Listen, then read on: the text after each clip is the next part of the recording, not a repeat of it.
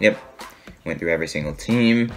So we'll take a look at the top 10 rivalries, and Giants and Dodgers. Wow, I think between these two rivalries, these are interchangeable, and you could really case for either one being the biggest one in baseball, but I think that more people know about this one, you know, I guess that aren't as into baseball, but hey, I mean.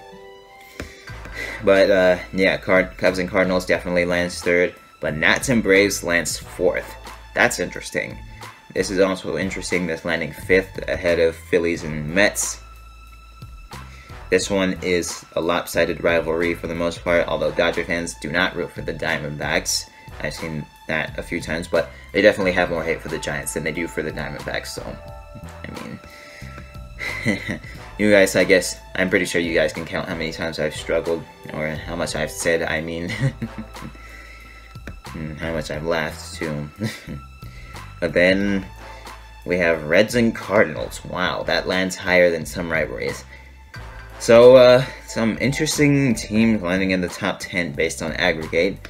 We'll take a look at unbalanced rivalries, and Diamondbacks and Dodgers lands at the top.